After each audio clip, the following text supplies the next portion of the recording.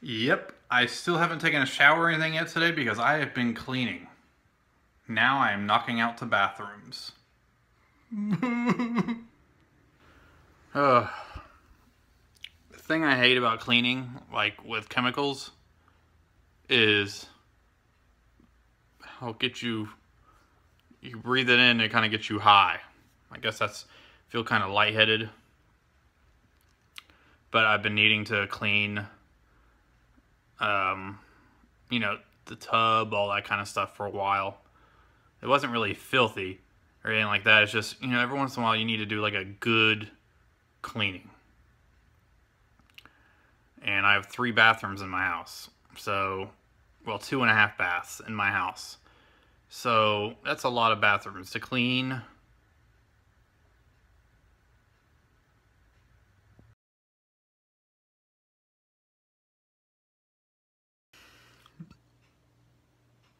Hey everybody.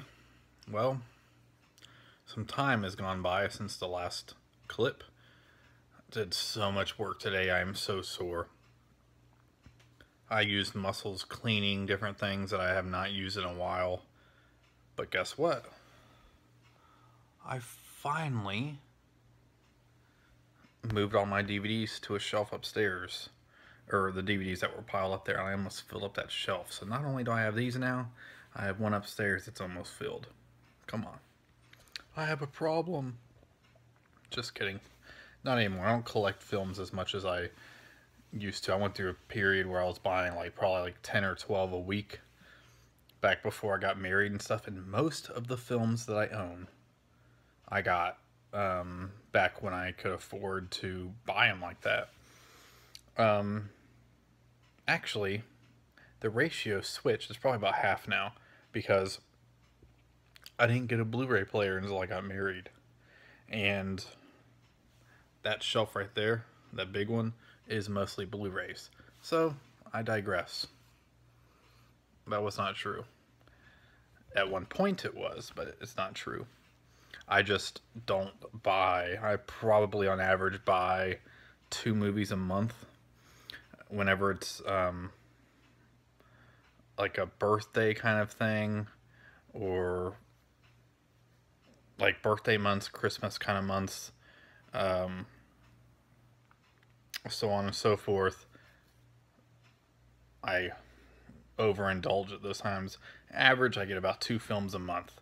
Now, if I go to a place like a flea market or movie stop that is now closed, those kind of places, if I get a little bit of extra money, I will go buy stuff on Amazon, but I don't buy anything that's like over $20 unless it's like a Criterion. But for the most part, I get probably about 2 movies a month, if that. There's been months where I haven't gotten anything. And then the next month I'll get like 4 things. So, but yeah, cleaned a lot today. A ton today. Tonight, you know, as you saw by the footage, we went to Target, did our grocery shopping for the week, got everything. We don't have to go to the grocery store again for another week. Lately, we haven't been doing that, so we've been going like every other day, every day, pretty much, and you end up spending more money that way. So we try to get everything for the week. So we got everything for the week. Might have to go back for a couple things here and there, maybe like another gallon of milk or whatever, but everything for the most part is done. Dinners, all that stuff. So that felt good doing that. And I've been marathoning Gallivant, like I said in yesterday's vlog, and I have 1 episode left until the series finale, and that sucks because I love the show so much. And yeah, that's kind of what we did tonight. I really made myself sick off of cleaning all that stuff because I didn't have gloves on. And when you work with bleach and stuff like that and you're scrubbing without gloves, you know, your skin is living as well. It absorbs whatever you touch, absorbs into your skin and gets into your bloodstream. So they always tell you when you're working with chemicals to make sure you're wearing gloves. Well, I didn't wear gloves today. I used Ziploc bags for a little while, and I think there was one point where I had to take them off and to scrub something, and that's where I made a mistake. But most of what I feel is because of breathing in the cleaning supplies. So, but tonight for dinner, I'm taking a Zantac to help with my, I guess you could say my acid reflux. I have really bad acid reflux when it comes to eating stuff that's acidic. The past few weeks I've been taking one before bed so I don't wake up in the middle of the night with that really uncomfortable feeling. It happens. I just love a lot of acidic stuff. Red sauce, coffee, tea, everything. I just love a lot of acidic stuff, and I have to be careful. So I'm really excited about starting my treatment this week. I'm probably going to start it Saturday, and I'm very excited about that. Plus, it's my birthday weekend. My birthday's on Tuesday. I'm off Tuesday, but I'm celebrating on Sunday because, some friends, some family are available then. I'm spending the evening on my birthday with my mom. Me and my wife are going out with my mom. She might be planning something, I don't know. But, yeah. But I wanted to close. I was looking over at my Criterions today, and I was looking at some of my out-of-print DVDs that I have, and one out-of-print Blu-ray. I figured I'd share them with y'all. It's unfortunate that these are out of print, because some of these are pretty amazing releases. So I guess you could say these are my favorite out-of-print Criterions, and in reality, I think these are the only out-of-print ones I have, but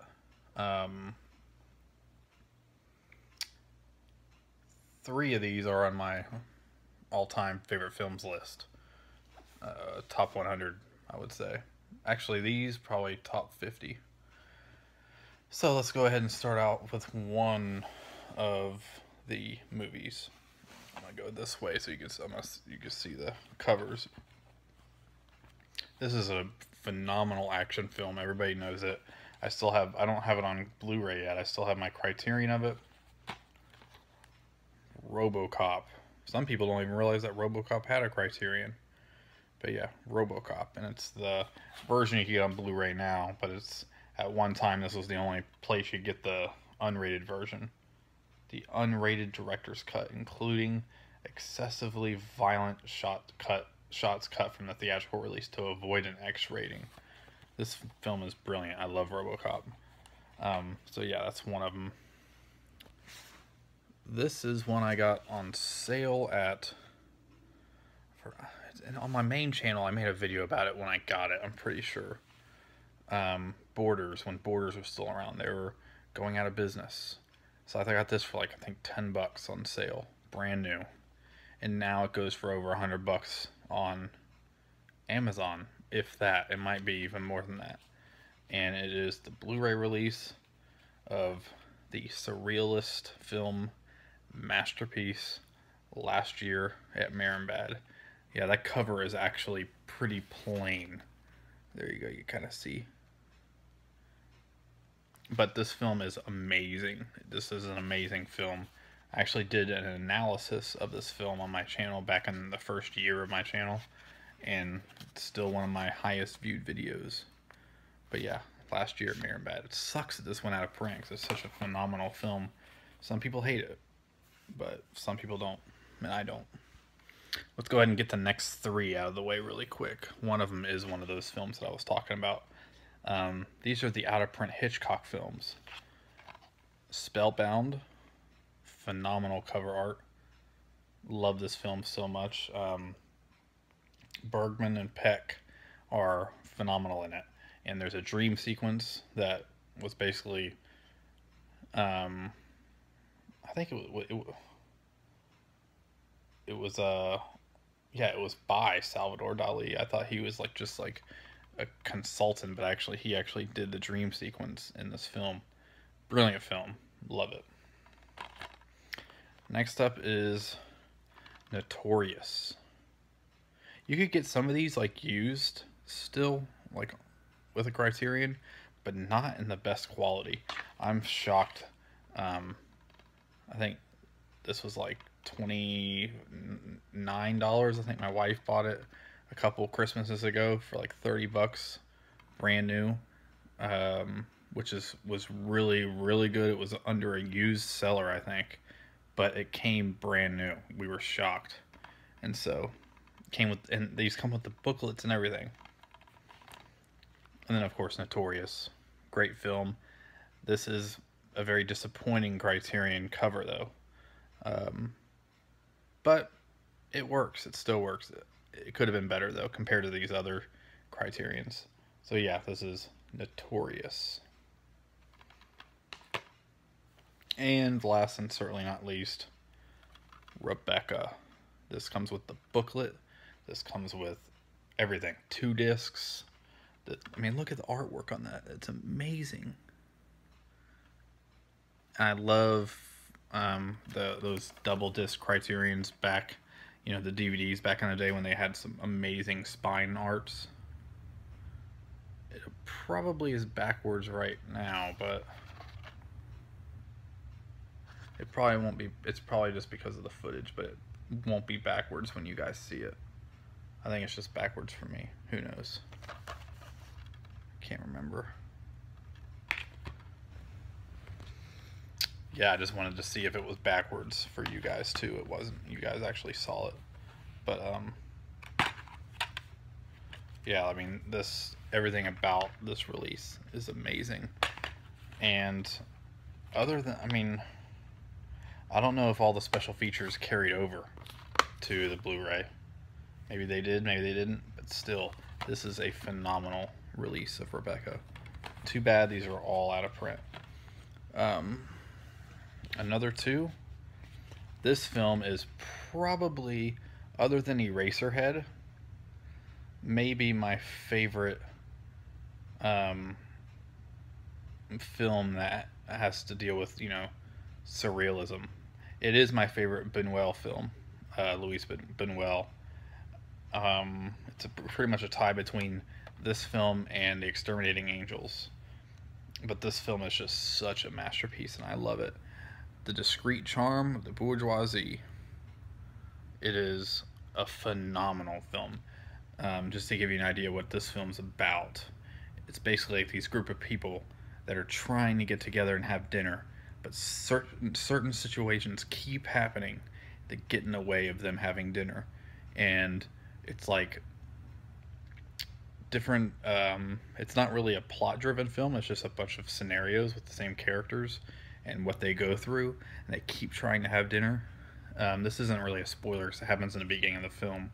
For instance, they finally get to a place where they could have dinner, and then they walk in and there's nobody in there, and then they find out that in the room over, they're actually holding a funeral. Somebody died, so they can't eat dinner still because there's nobody to serve them the food. And as the film goes on, those scenes become so much more insane and crazy and full of surrealism and craziness. It is a brilliant film, and I really wish Criterion would actually do a Blu-ray of this, but there's a lot of the Luis Buñuel films that are out of print. Not all of them stayed in print. But yeah, this film came out in 1972. Yeah, it's a brilliant film. Last but not least, The Third Man. Yes, The Third Man. Other than last year in Marienbad, these are all DVDs. When I bought this, it just came out. I didn't have a Blu-ray player yet, but I almost bought the DVD. I was like, or the Blu-ray. I was like, maybe I should just buy that Blu-ray just to invest in, you know, future in Blu-ray. I just stuck with the DVD. Never ended up getting the Blu-ray. By the time I was around to get the Blu-ray, it had went out of print. This is out of print too. You can't find these, you know, brand new anywhere. The Blu-ray is very expensive to find. So is this DVD, but the Blu-ray is probably like double, sometimes triple the price of what this would be.